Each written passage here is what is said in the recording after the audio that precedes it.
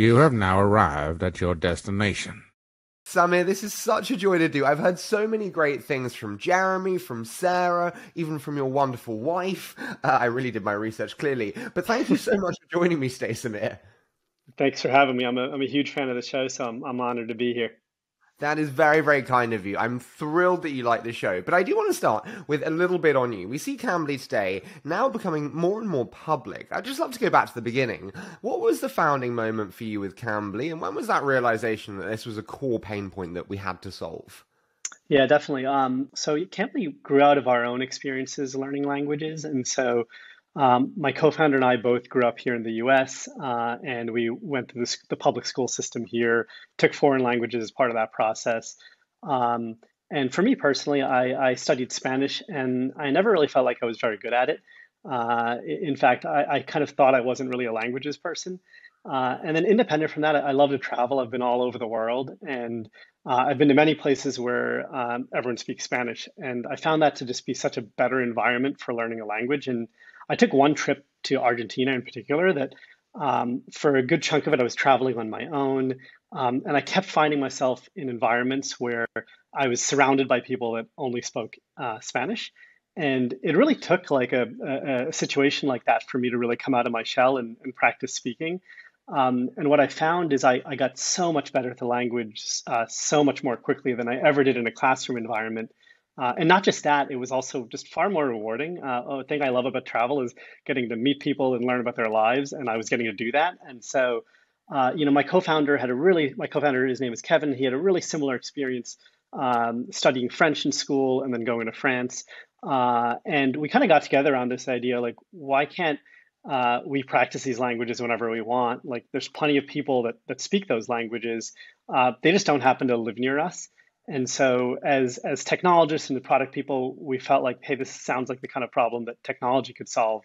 And what the two of us wanted wasn't necessarily a professional teacher or a formal lesson. What we wanted was just a friendly person to practice with.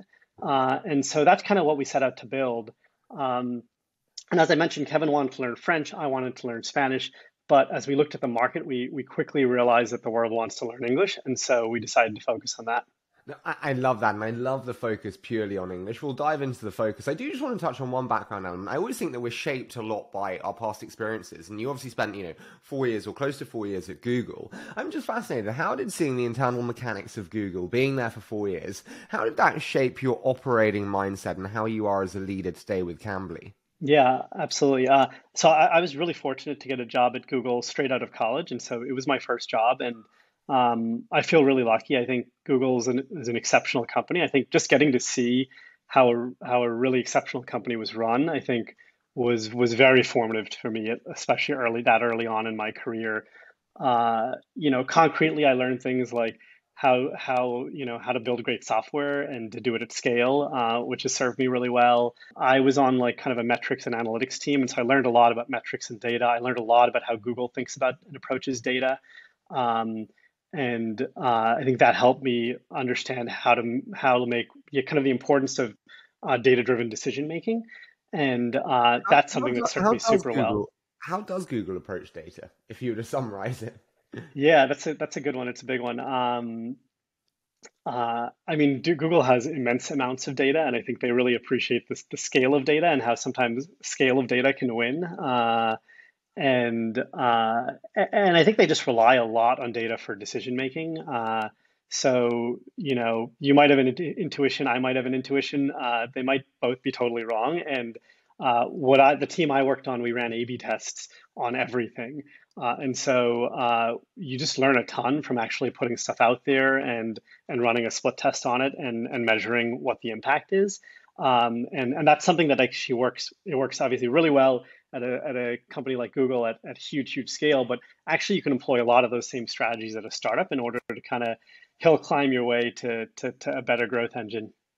I'm so unfair going off schedule. How do you know when to listen to data and be scientific and rigorous in your approach versus when to go on gut and intuition?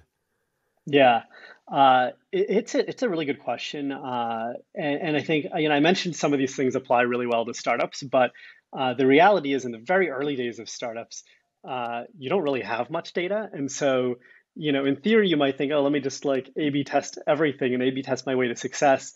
And it doesn't really work because like you're tiny, there's no data, and you kind of have to like deeply understand the problem and largely go off intuition. As your company kind of starts to scale, you can then start to layer in these experiments. But it was I remember in the early days of Cambly thinking, oh man, I know all these strategies and tactics, and they just don't work at all because we're just too small. Like if you're getting, you know, we ran a test I think in the really early days where we like cut our prices in half, and I was like, let me try to measure like the price sensitivity of Cambly. And we were getting like, a purchase a day or something, and it was like you can't measure anything at that point. And so I think I've had to sort of tuck away these techniques I knew and understood really well and say this will serve me at some point down the road, but not now. That is hilarious. Two purchases in a day, and then you realize one's your wife, and you're like, oh, that was not not a successful test. Exactly. I want to start on the fun. We're going to go through the different elements of the business, but bluntly, you've got now Bessemer who did the A, Benchmark who did the B, Jeremy and Sarah, amazing investors, some of the best you could have got in the world. But it wasn't always smooth sailing in the fundraising markets, I heard. I wanted to ask, why do you think, in your mind, you struggled fundraising in the early days? Yeah, I think a couple reasons. I think one of the really big ones is well, for starters, Cambly's kind of a weird business in a bunch of ways, and I think one of the ways it's strange is we were two Americans living in San Francisco, building an English education app that was meant for basically everyone who was not here. We were not building the product for ourselves, and all of our customers were like everywhere else. And so I think Cambly's inherently a little strange in that regard. And the way that translates to fundraising is you go to talk to an investor and you're solving a problem that they've never really had, they've never had themselves before. They probably haven't thought about that much. And what's interesting is it's this immense problem in the world, but it's not a problem we see every day. There's about 7.5, 8 billion people in the world. 6 billion of them don't know English. And by the way, of those 6 billion, 1.5 billion are actively trying to learn it right now. And so this is an enormous problem. But you and I, we speak English already, and we've always spoken English. And so it's just not a problem we've ever faced in our lives. And not just that, but everyone we know speaks English. It's not a coincidence that the people we talk to and our friends speak the same language as us. And so it's this enormous problem in the world that we just don't see at all. And the same is true for investors. And so I think that made it challenging to kind of convince people that, hey, this is a really worthwhile and important problem to solve. So I think that's one reason. I think another reason is there have been a handful of companies that have tried to tackle language learning before us and struggled. And so I think that the net effect, kind of the combo of those two factors, meant that we just had to hit bigger milestones than sort of an equivalent company in order to get that fundraise done. We had to kind of prove more. Can I be so rude and say, when I hear like language learning and ed tech apps in this way, and again, you can hate me for this, but try and delay your hate until after the episode. I'm literally like, oh no, like high churn, like the retention is always brutal, is low ticket prices. It's just like, oh, don't do it. No one's done it. Like, don't do it. Like, Samir, I'll give you money to do something else. This is exactly, by the way, why it's hard to fundraise because you're not alone in that feeling. But why am I wrong? Why? I'm sorry, but and again, I'm going off course here. Every education app has shit retention. Why is Cambly different? Yeah. So retention I think is one of the maybe the most important metric in a business, and so super important to look at and pay attention to and make sure you're optimizing for it. I think like if you look at education technology, like a lot of the services that exist are either pure software services, where you can kind of quit whenever you want and no one really cares, or like a giant classroom, like a massive online course where also you can quit whenever you want and no one cares. Cambly is quite different from that. Cambly is a one-on-one conversation, not too dissimilar to this one. And I think because of that, it's inherently just like much more engaging. It's like this human-to-human connection. And not just that, there's also you build relationships. You actually like our students get to know our tutors really well. And yeah, there's strong relationships that are built there. And so in the same way you wouldn't like you know, set up a dinner with your friend and then just stand them up. You kind of feel like you've got some obligation to show up to your class in Cambly, and so I think there's a social component, and I think it's just a lot more fun and engaging to sort of really exercise the skill of speaking English by practicing in these one-on-one conversations. I think that's a big part of why Cambly looks and feels so different from your average education technology company. I totally get you. Did you ever think of doing negative incentives? I've spent a lot of time studying negative incentives where you actually penalize people for not doing it, which is where you actually start fining them for not showing up. There was a brilliant company that did it years ago for gyms. If you didn't go to the gym, they'd fine you. Have you ever looked at negative incentive structures? I can't say we have, although we've experimented with a few different models where I think one thing that's been pretty helpful is we kind of built right into our like business model. It kind of teaches you how to use the product. Like you have a fixed number of minutes per day, and it's use it or lose it. And so I guess you could say that's a mild negative incentive Yeah. that you lose those minutes if you don't use them. And so what's really important about learning a language is consistency and daily practice. And so it's kind of baked right into the plan to teach you how to use the product.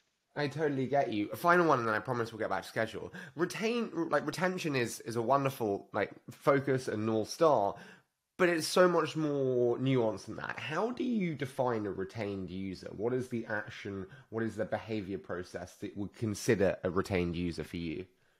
Yeah, so our North Star metric from like the pretty early days was uh, paid usage. So the amount of minutes that students spend actually using the product, and every minute there is a tutor teaching and a student learning. And so what I love about that metric is it's a value delivered metric. And that may seem obvious as I describe it to you, but actually I think a lot of the companies that came before us optimized much more for revenue. They kind of just focused on the revenue number, and the challenge with that is you can sell the dream for a product people don't actually use, and make a lot of money in the process. And actually, a lot of those companies would charge a lot of money up front for it, and it can be really misleading because you might feel like your business is doing really well, but unless you're actually delivering on the value that your customer wanted, uh, you're heading down a really bad path. It's totally unsustainable, and eventually will catch up to you. And so, very early on in the first year of us working, we kind of saw that this was a pattern of language learning companies, and we've sort of vowed not to become one of those companies. And so, I think one of the best things we did towards that was picking the right North Star metric. Like this is all about usage. We want people to not just pay for the thing, but actually use it. And as a result of that, I think we've been able to make a number of really good decisions along the way that has helped us drive long-term sustainable growth. I'm totally with you, and I think just having the clarity of knowing exactly why it's the North Star and how you measure that retention is crucial, and one that I don't think enough founders think about. Can I ask you, we mentioned that, like the struggles of fundraising in the early days, but you said actually there is value in tough fundraisers in the early days and having that experience. What do you think the value is of not being able to raise early on, Samir? Yeah, no, totally. Well, don't get me wrong. It's painful at the time, but then when you look back and you look at kind of where it led you, I think there's often some really good things that come from it. And so I think you know when you don't have a lot of resources, uh, you have to work with what you have, and uh, you learn to be really scrappy, really efficient. And a lot of those decisions you make without a lot of capital, I think in our case helped us build a product in a marketplace that was just like uh, highly efficient. And then as we scaled it, we were really capital efficient in the process. And so, I can give actually a concrete example. Like we went out to raise our Series A, um, uh, and it was a challenge. Like it did not go as planned, and we had to basically pull the team together and say like, hey. we were planning on raising an A. It's not going to happen. Uh, we're going to start executing on Plan B, and Plan B was actually to get the company to cash flow positive. And for sure, it was a stressful time in the company, but we made a number of really good decisions in a very short period of time that 4 months later led to the company getting to cash flow positive. And we've been cash flow positive ever since. And as you can imagine, that has served us super, super well. It for one thing made fundraising a lot easier when we went back out, a little time later. It just the conversation was very, very different. You're giving me so much to unpack here. Yeah. First, what were some of you said about the decisions you made, 3 or 4 that really moved the needle. What were those 3 or 4 decisions that really moved the needle? Yeah. So one nice thing about Cambly is it's a marketplace. It's a two-sided marketplace. Students on one side, tutors on the other. We very from basically day one we charged for the product because it would have just been unsustainable not to. And so we had a business model that made revenue from day one. There's a lot of leverage in pricing, and I'm sure you've heard this from other folks before. And so one of the things we did in that period was change our pricing basically, and made sure that we had all this money flowing through the system. We wanted to make sure we were taking a healthy margin from it, and that could sort of slipped over time. And so pricing was a huge one. We also offer students like a number of plans, and if they want to commit for a longer period of time, then they can pay upfront for that. So that has really healthy cash flow dynamics for the business, and so that was another one. I think throughout our history, we've just kept a really, really lean team, and so we've done a lot with like a really small team, and that wasn't necessarily a decision that we made kind of in the moment when we were kind of in that period trying to figure out how to get the company cash flow positive, but it was a decision that sort of we continually made in the early days, and including like me and my co-founder wearing a lot of different hats and serving a lot of different roles for the company. Like we just kind of tried to figure out how we could be as efficient as possible throughout. We're going to talk about you having every role in the company in a little bit. I do want to ask, as a VC, and this sounds ridiculous in 2022, but as a VC today, I'd be going cash flow well, not today, last year. Cash flow positive, cash flow positive. Like you've raised all this money now, and I spoke to Jeremy. He told me you haven't touched $1 of your Series A or your Series B. Like bluntly, you're not optimizing for growth. Is kind of what one would take away from this. Like, how do you feel about that growth versus profitability now? And now you have the leverage. Is now not the time to spend?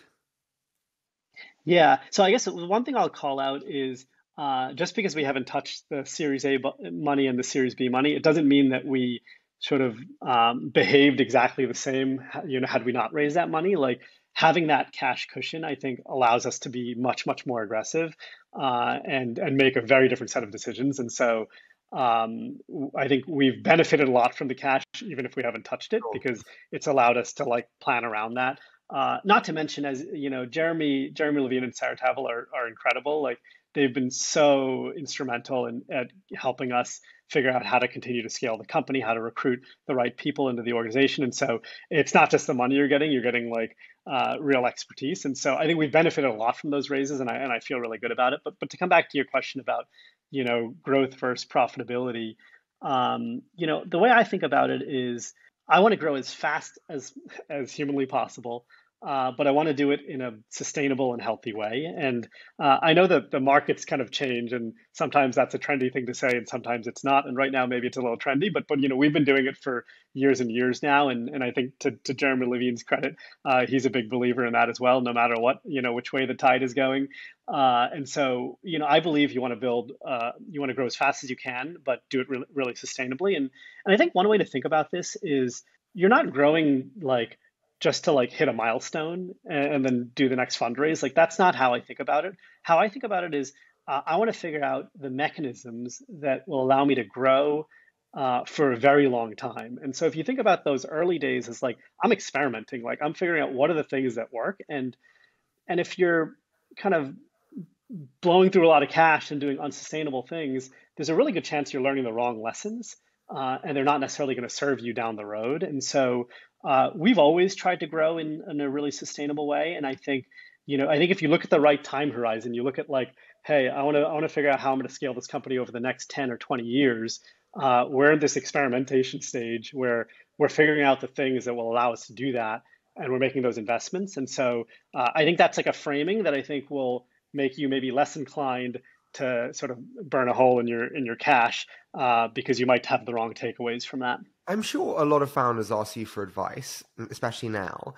How do you advise founders when it comes to capital efficiency, when it comes to fundraising, growth, spend, given your experience and perspective? Yeah, I always caveat that with this is my own take and my own experience, and your mileage may vary. I think we've talked a little bit about how people were pretty skeptical about the space that we're in, and so I kind of caveat it with, hey, this is my experience. But I'm a big fan of being really lean and being really capital efficient in the early days, and figuring out how to get just really focusing on the core business and making it really strong and healthy and getting that early traction and kind of plotting a path for you to be able to, for the business to be able to stand on its own 2 feet. It just gives you so much optionality.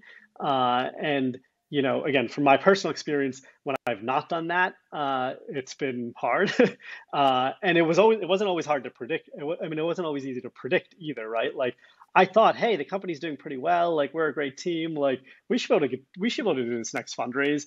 And then I've regretted, I think, maybe that unchecked optimism. And so I often try to balance out founders who I think maybe come in with similar sort of unbridled optimism that, hey, here's what some of the realities might look like. This might play out this way. Just like make sure you're not kind of putting all your eggs in one basket. And so that's kind of often the tone I take when I'm advising folks, specifically around like an upcoming fundraise. I think there's a lot of realizations being made and being realized today that sadly are not the same as last year. So I totally agree with you. I think that's good advice. You mentioned like how you think about growth and sustainable growth. I think, I want, coming from the guy with the fedora, I want to talk about you and the different hats that you wear within the companies. Because whenever I spoke to anyone, they all spoke about your skill here and to dig in here. And so I wanted to start on performance. How do you define high performance in business today as a leader? I think about performance as sort of focus, uh, results, and driving for impact. And I think like, in the early days, I used to think of that kind of, I think very much at the individual level, like what are you personally doing to kind of drive an impact in the business? And then obviously as the organization has scaled, I think I've really grown to appreciate um, what great leadership looks like and how and then the type of leverage that has on the business. And so how do you create an organization and an environment that drives towards impact? Uh, and I think one of the things I've been thinking about even more recently is, we've got a much larger company now. Like, how do you get everyone across the company aligned and kind of running in the same direction? And so my performance, my definition of high performance, I think has evolved over time, but it started off with sort of individually, what are you doing? How much are you driving for results and impact? And then it's kind of grown and evolved into how do you get your organization or whatever's under your purview driving in the right direction, and everyone on your team sort of pushing towards impact. A couple of things that always strike me when you grow a team quickly like you are, how do you retain speed with increasing team size? So often you get bloat, you get processes. How do you think about retaining speed with scale of team?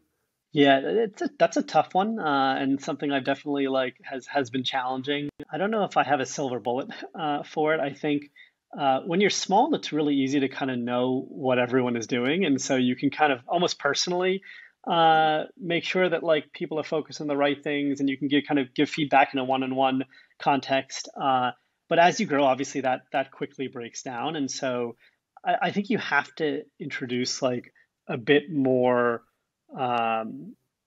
process and organization around it. Uh, Things like planning, things like setting goals, being really deliberate about who owns what, and like uh, giving folks across the org ownership over, ownership autonomy over going after certain goals. And so but it's a learning process. I think we're still figuring it out, and I think it's something that I think has been challenging, and yeah, we're getting better at it every day. Speaking of learning processes, I always think we learn from, as a leader, from tough times and mistakes that we've made or tough times we've experienced.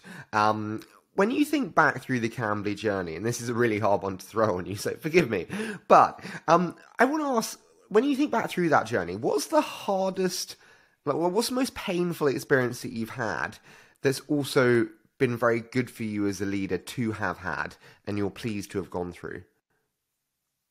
Yeah, so I'd have to go back to that same one that I kind of touched on when we went to go out and raise our Series A, and it did not go as planned. And so, I mentioned Cambly's cash flow positive today and has been for the last 5 years.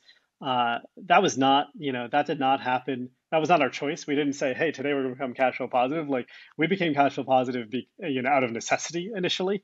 And so, we had some amount of money in the bank. But we were burning a decent amount, and we went out to raise, and it didn't happen. And so we kind of had this moment where we're like, okay, this is, it was the first and only time in our history where we had sort of an existential risk, and that's stressful, but it also brings a lot of clarity in terms of what you need to focus on. And what me and my co-founder noticed, I think, as we kind of started executing on Plan B and figuring out how we're gonna plot a path to cash flow positive for the business, what we noticed is that like the rest of the company was kind of continuing to do the things that they were doing, and they were good things, but we were, I think, coming in and saying, hey, just stop doing that, do this other thing instead. And I think what we realized is it's probably seemed kind of arbitrary. Like, why are Kevin and Samir saying like stop doing this and work on this instead?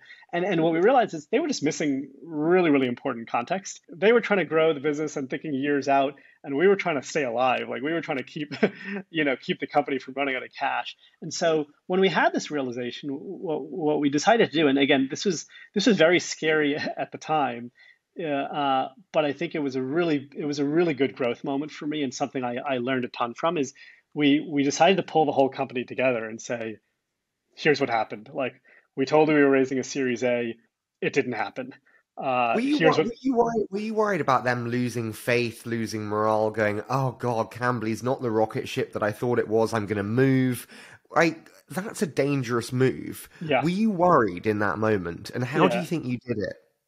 Yeah, I was absolutely worried in that moment, and I think there's a lot of it's I think inherently a very scary thing to do, and I can't say that I was like this is definitely the right decision immediately. Like I had to kind of like work through it, and work up enough courage to do that.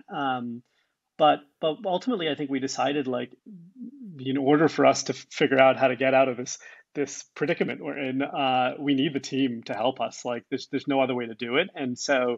I think there was a fair amount of trust and faith that like, hey, we've got a group of people that I think will pull through for us. And I think what helped was we told them, here's the update. Like the fundraise is not happening.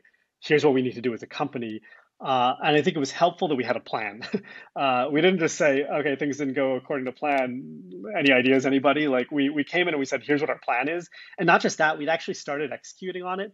Through some of the things I mentioned, some of the price changes, helping our margin, increasing our margin. And so we didn't just have a plan, but then we showed a graph of like, and here's what our gross profit was 2 months ago. Here's what it looks like today. We're actually on the path. And so I think it was helpful to, show that, hey, here's the way out of it. And we're on that path, but we need all of your help in order to get there. And I think that level of transparency was yeah, like I said, scary, but I think really, really powerful. And we entered that room with a team that was, I think, pretty, misaligned for lack of a better term. Like we were just prioritizing different things. And we left that room with a team that was very highly aligned that like this is what we have to do as a company. And it was incredible. I mean, coming out of that, like everybody across the company started working on all of the most important things to make sure that we could get the company to a healthy, sustainable, and in our case, cash flow positive place. And I think that was, again, a very stressful, challenging time for me as a leader, but something I reflect on. I think the company made a ton of progress in those few months, and I think I grew as a leader a lot. And I look back on that and draw lessons from that all the time. Were you a remote team then? We were not. No, we were in person. Would it have been different if you were a remote team, do you think? I think you can, I'm a fan of in-person collaboration, and so I always bias a little that way. But I think you can do this stuff remote as well. Like, I think another moment when we had I think a similar kind of conversation with the team, when probably every company across the world was having this conversation was when the pandemic hit. And again, I think I looked a lot on the conversations we had during that attempted Series A process and tried to say, okay, the best thing to do for the company for the team is to like bring everyone in and say here's what's happening. And so that one we did over video chat, we did remote, and I think it went over really well as well, and got the team aligned, kind of put everyone at ease. And so I think it's doable to remote, but it doesn't hurt if you can all be together in a room. No, I'm totally with you. I mean, speaking of kind of the team, no one more important than your co-founder. I spoke to Kevin before the show, and he said, wonderful, wonderful trait of yours is your ability to learn. He did say there's a downside, which we'll get to later. But he said your learning process, like figure out, he's so smart and he learns so many different things so fast. What is your learning process? How do you deconstruct new subject matter? How do you think through how to learn? Yeah, so it's maybe not a secret that I like immersive learning. That's what Cambly's all about. And so I like to really like dive deep into a topic, and really kind of try to wrap my head around it. I also I'm very much like a first principles kind of thinker, and so it's really important for me to not just understand the what, but also the why. Like, because sometimes those lessons might not apply very directly, and if you don't understand like where stuff is coming from, you might take away the wrong, you might have the wrong takeaway from that, and so um, that's really really really important for me as well.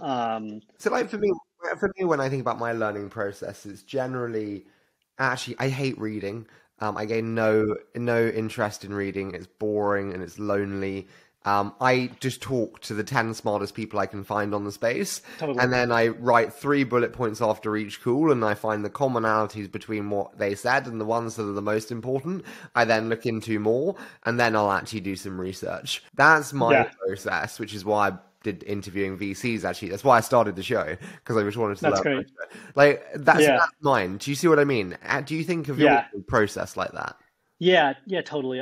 So I think another thing that's like been really valuable and helpful for me is I love like applied learning, and so I love taking knowledge I have and then applying it. I think it's just like much more satisfying and rewarding, and so and I think I've always felt that way. Like I think back to like when I was in high school and I was learning calculus, I went home and I like told a couple of my friends, hey, I just learned this new thing, and we were working on building a bike ramp, and I was like, hey, I know exactly how to figure out like what the slope, what the slope of the trajectory is on the way out, and kind of applied the calculus I just learned like earlier that day to figuring out how to build this bike ramp, and so it was like just made it way more fun, and so I think another good example of that is I learned accounting in college, and I felt like this is pretty boring. And then when I came back to it at Cambly, and my business really depended on it, all of a sudden it was like this really really interesting thing that I was like really deeply like I got to figure this out. And so I love applied learning. I think the other thing that comes to mind is one-on-one interactions. I think when I think about the times when I've learned the fastest, they're all like one-on-one interactions with someone who knows way, way more about the subject matter than me. And I think what's really, really powerful about that is I can kind of I don't spend any time talking about the things that I already know. I can kind of stay right on the edge of my learning curve and kind of hang out there. And I think that's that's when you maximize your rate of learning. And so um, I'm a huge, huge fan of that. And that's what Cambly's all about as well. It's all one-on-one interactions with someone who's an expert at speaking English in this case. Um, and I think an interesting, I don't know if you've heard of a study called Bloom's Two Sigma problem, No. but it's this really interesting study that was done decades ago now, where uh, basically they compared one-on-one tutoring to a traditional classroom environment. And what they found is that the traditional the one-on-one tutoring was far more effective than a classroom environment. And when I say far more effective, I'll quantify it. The 2 sigma stands for 2 standard deviations. So it was 2 standard deviations better. And what it was this like super interesting study, but it was kind of academic because decades ago, like, what do you do with that? You're like, okay, this is far better, but like, how do we actually bring that to market? And I think what we're doing at Cambly is we're actually taking that and scaling it to a level it's never really seen before in the world. We're one of the largest, if not the largest, one-on-one tutoring platforms in the world right now, and so we're running this kind of enormous experiment, applying that study. And yeah, it's a highly effective way to learn. I think what's really powerful about one-on-one is it's really personalized for you. Can I ask, what was harder to acquire, supply or demand, and has that changed over time? So we've always been a demand constrained marketplace. So we can grow the marketplace as fast as we can find demand. As I mentioned, there are billions of people trying to learn English, so there's no shortage of demand at all. This is this enormous problem in the world. It's purely a matter of how do you reach those people in a cost-effective way, and that's been the general bottleneck of our business. Totally get you. How did you acquire the first teachers? So really early on, yeah, we were kind of scrappy across the board. We posted to job boards and forums and kind of got our initial tutors that way. And being a tutor in Cambly is actually like a really cool job. You get to talk to interesting people around the world, learn about their lives, and you can and you get paid for it, and you can work like whenever you want, and so totally flexible hours. And so it's a pretty cool job. And I think as a result of that, there's a lot of word of mouth growth, and so a lot of our tutors come from just hearing about it from a friend. And we've had, I think, for most of the history of our company, a long wait list of tutors that are really excited to join, and we just onboard them kind of in lockstep with the student side of our student side growth. You mentioned distribution there and just getting to them. I think a lot of distribution is actually consumer resonance and storytelling and kind of product marketing. It was another skill that Kevin and Jeremy actually said you were fantastic with. So how do you think about what makes how do you think about what makes a truly great story and really effective product marketing today? Yeah, so see, I like storytelling. I find it fun, and I think like the way I would dissect that is I think stories about people are just much more interesting than stories about numbers or categories or broader things like that. And so I think it's a lot more compelling to hear about like one student on Cambly and their personal journey. It draws you in a lot more.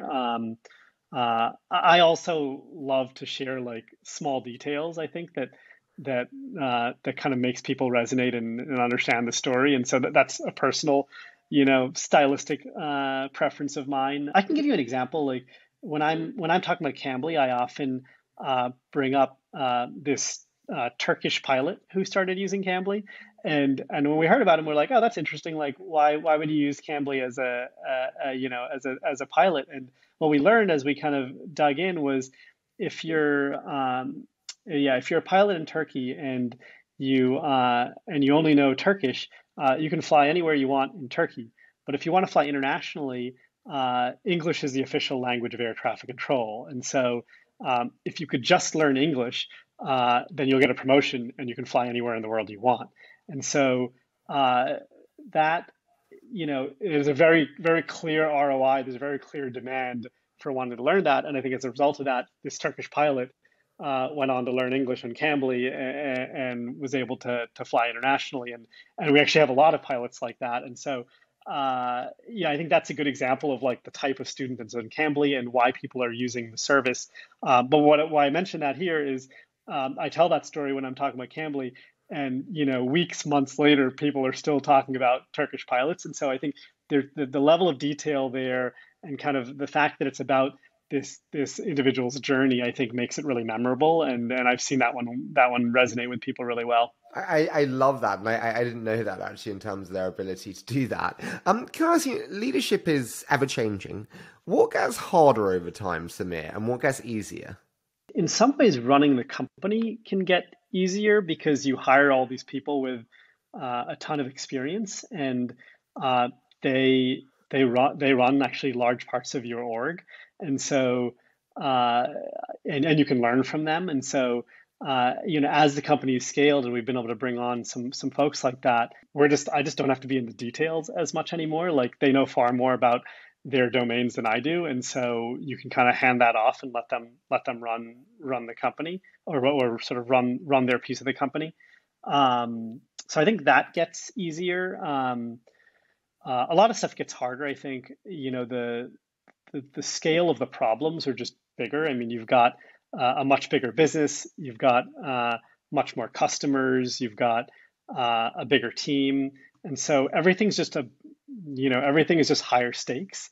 And so I think there are a lot of challenges that come from that. And also culture, I think, is can be, scaling your culture can get challenging. I think when you're really, really early on, you have one-on-one relationships with everyone at the company, and you can influence that very much personally. But as the organization grows, you have to find ways to kind of to scale that and bring on new people and kind of bring them into your culture, screen for that. And so I think that can be challenging as well. What is the first thing to break in a scaling organization? Uh, I think like the thing you touched on earlier around like how do you keep uh, how do you increase your velocity as you grow the organization? I think that's a really challenging one that uh, can be misleading because it feels like if you add people to your company, of course you'll go faster, but it's not a given that happens. And I think Kevin and I like had been in organizations where we saw like teams grow and then not necessarily move faster as a result of it. And so I think that's one that like is particularly top of mind for me. I don't know if it's the first thing that breaks, but I think it's one that, how do you make sure that as you add people, your company actually moves much faster? Uh, and if it moves slower, that's terrible, right? But even if it's moved the same speed, you've now just become a less efficient company. And so figuring out how you can still drive that same level of impact as the organization grows, I think is a real challenge, and I think we're getting much better at it. But it's been a learning curve for me for sure. What have been your biggest hiring mistakes? Hiring is always a challenge. What have been the biggest hiring mistakes for you? Yeah, so we have this really interesting country manager model, and I'd love to talk a little bit more about that. But I can zoom into this question. When we were hiring country managers, and again, actually, maybe I'll take a minute to like talk about our country manager Sure. model. Yeah. So we've because of the how unusual Cambly is as a business, we kind of discovered fairly early on that we need to market to all these places that we don't know about. We don't know the language, we don't know the culture, and so uh, literally the first hire that Kevin and I made, we were two sort of former Google software engineers, and employee number one was a Korea country manager. So pretty odd makeup of a three-person team. But when you think about the space we're in and the business we're in, where our customers are, it made total sense. And what we found was if you could hire the right person, it was a massive unlock. I mean, Korea went from being kind of not even really on the map to quickly becoming our biggest market shortly after making that hire. And so, obviously, a lot of really interesting lessons there. And I guess we did a good job with that first hire. I think over the process, what we learned is there are certain qualities that are really, really important. And so I think one that comes to mind for your question was you could hire a great like marketer, for example, but if they have any level of success, they have to then start to build out a team. And so you want to make sure that they can lead as well. They're a manager, and I've made some mistakes there where we've hired some country managers that either were great individual marketers but had more challenges running a larger team. We've hired some that have struggled with some of the analytical pieces, which we found to be really, really important in that role. And so that's probably the first thing to come to mind in terms of hiring mistakes. But hiring is really hard. Like, you're going to make mistakes, and I think you just sort of have to be comfortable with that. And when you do, you have to correct it as quickly as you can. When you look back, what are some of the signs that an individual contributor is able to scale into a leader and a manager? I mean, I think for starters, like, they have to have an interest in it and they have to want to do it. And so that's really important. I think you can look for an aptitude and some sort of core skills as well. I think like the sort of the EQ side of things, like, are they not just really smart, but they actually like understand people really well. I think that's what motivates people. How people approach things, how people think about their careers. These are all the sorts of things that I look for to like see if someone is going to become a good manager. I think self-awareness is also really important. And humility is one where like I think being a manager can be a humbling experience. And I think I think a lot of us managers come in thinking like, oh, I've already like led a team before, like I've been a tech lead, and this is for sure how I thought about it. Like, how hard could management be? And then it's a bit of a rude awakening, and I think you have to be really open to that and open to learning. And so I think sort of a combo of humility and uh, interest and ability to learn, I think, are all factors that I look for. Final one. Do you have a high tolerance for risk?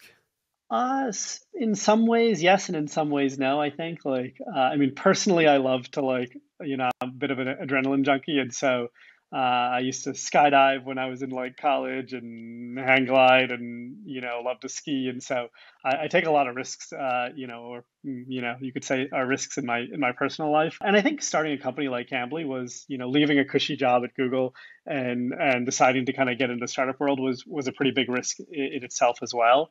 Um, but I also like to think things through really carefully. I like to think decisions through. And so, um, yeah, I don't know. A mix of an answers there. I'm open to risk, but I want to really like understand what I'm getting into first before I take the leap. I totally get you. I do want to move into my favorite though, which is a quick fire round. So you know how this Yeah, goes. I say a short statement, you give me your immediate thoughts. Does that sound okay? sounds great. Yeah, let's do it. Given the fact that I hate reading, you can be the intellectual one. What's your favorite book and why? So I'd have to go with a book called The Most Human Human by Brian Christian. And Brian's actually a close friend of mine. And the book sort of follows the journey of the author participating in something called the Turing test. And basically, the setup is there's a panel of judges, and they chat over like an instant messenger type interface. What they don't know is whether they're talking to a chatbot, an AI chatbot, or an actual human, and they have to try to guess and figure it out. And they give an award for the chatbot that does the best and fools the most people as the most human computer.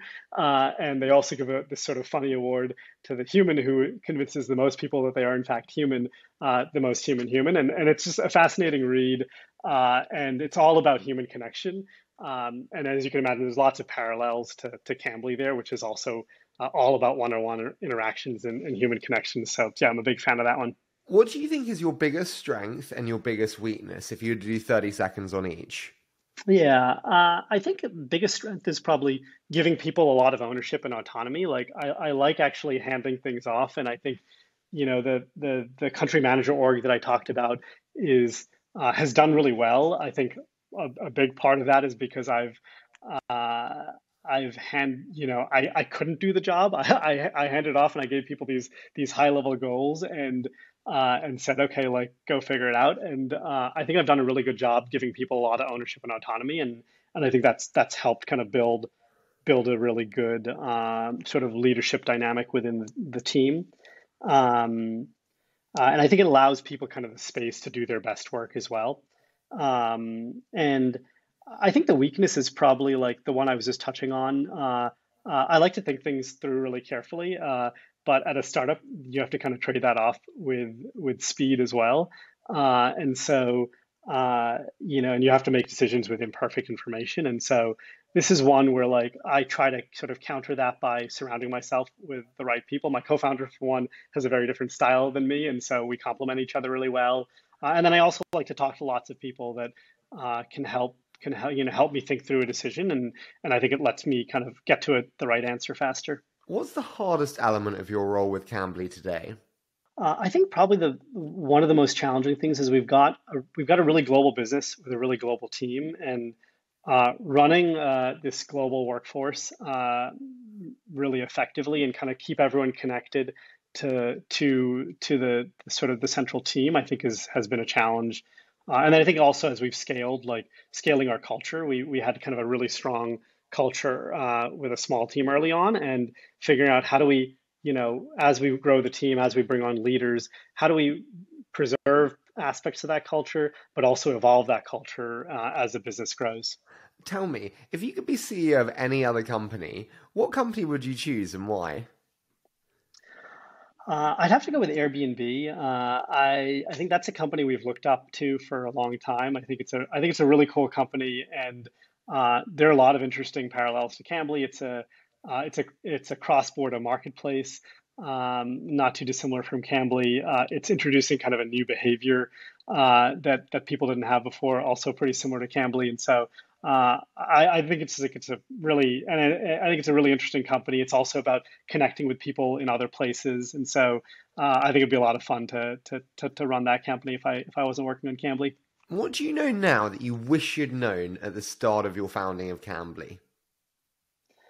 Um, I think hiring in like leaders with a really like deep expertise in an area. I think we ran a good chunk of the company for a long time without hiring. Like we were kind of a team of people that were learning on the job, and I think only more recently have we hired some very senior folks. We hired the head of finance out of Airbnb Experiences. We hired the head of core product out of Pinterest, and lots of other great leaders onto the team. And I think that just allows you to move faster because uh, folks like that can draw from the many lessons they've had in their very successful careers, and inject those things into Cambly.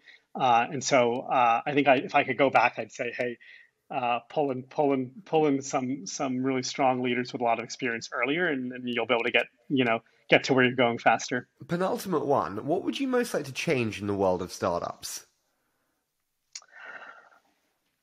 I think the failure rate is probably the thing that comes to mind. There's so many people working on startups and kind of pouring their hearts into it, and uh, the I wish there was better information and better education about how startups work. I was really fortunate. My time at Google, I worked at another startup after Google. Then I did Y Combinator.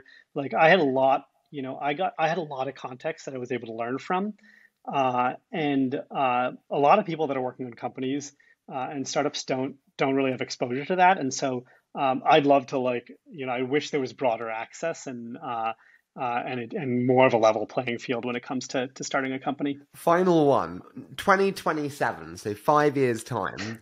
Where are you and Cambly then? Paint that picture for us. Yeah, so our mission as a company is to bring really high quality English to every English learner in the world, uh, and the company's scaled a ton. The company's doing incredibly well, but we are very very far from achieving that mission. We've got much more ahead of us than behind us, and 1.5 billion people trying to learn English. We've got only a very very tiny fraction of those people in Cambly today, and so. Uh, a lot of what we're focused on right now, and I think will be for the next 5 years, is just figuring out how to bring Cambly to more and more of those people. And there's very concrete things we have to do there. Like um, Cambly's pretty expensive today. I think we have to find ways to make it more affordable and accessible to help more people. Um, I talked a little bit about like matching. I think matching you with the right tutor is really, really powerful. That Turkish pilot I mentioned earlier, he found a tutor that had aviation experience, and so he could learn not just everyday English, but the specific English he needed to communicate with air traffic control. And we have lots and lots of examples like that. And so matching you with the right tutor is really important and really, really powerful. And so I think we've gotten much, much better at that over the years, just with scale. But yeah, I think there's a lot more we can do there to get you kind of not just a friendly native English speaker, but the perfect tutor for you. And then personally, like I just want to grow and learn to be a better leader, and I think we've got some of our most exciting years ahead.